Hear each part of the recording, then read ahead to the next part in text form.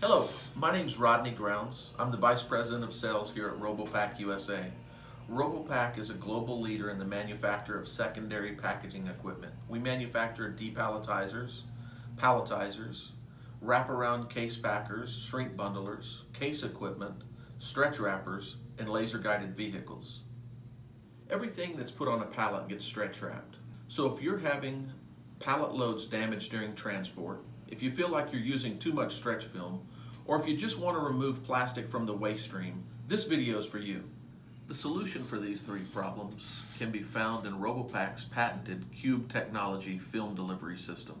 At Robopac, we have a very wide range of automatic stretch wrappers, and all of these stretch wrappers can be equipped with our patented Cube technology film delivery system.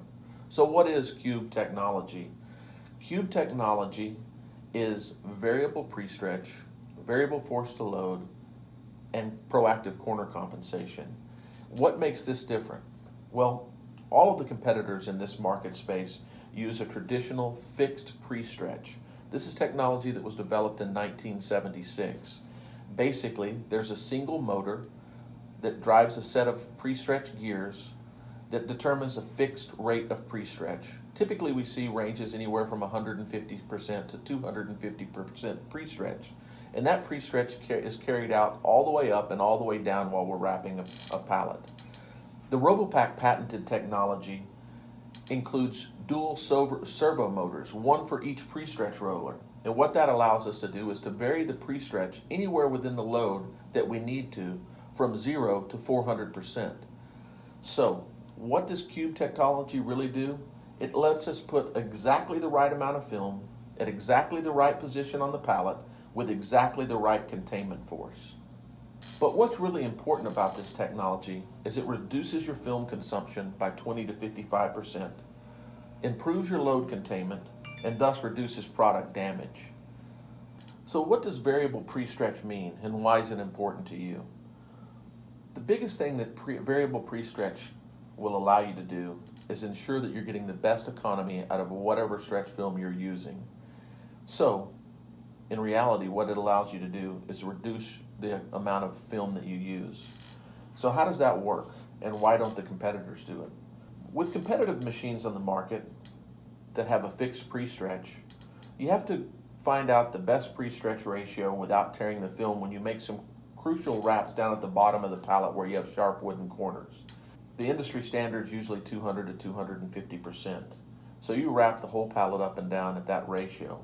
With our variable technology, we can reduce the pre-stretch down to 250% when we're making those first revolutions around the pallet where there's sharp wooden corners where we may tear the film.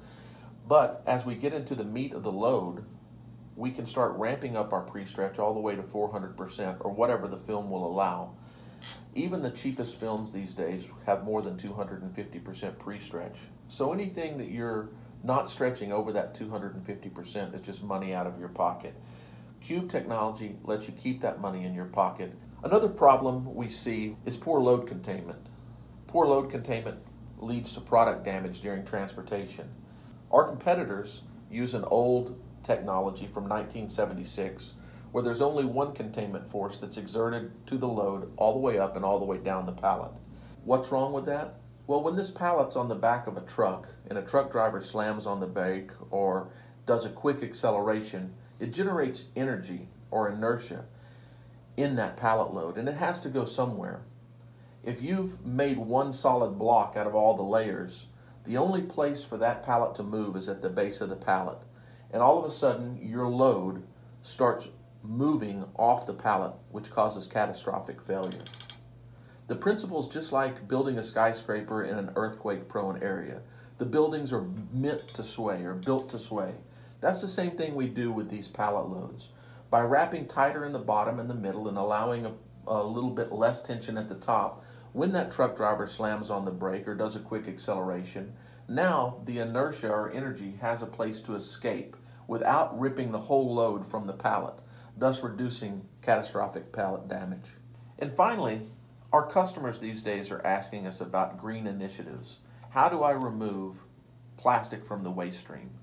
This system of Cube technology allows us to reduce the amount of plastic that's actually going to go in the waste stream by reducing the amount of plastic that we put on the pallet, yet still having very high containment forces and reducing product damage.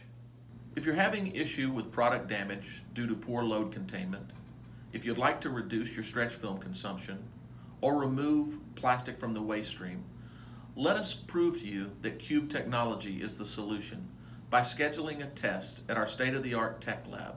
To get started, go to the website below.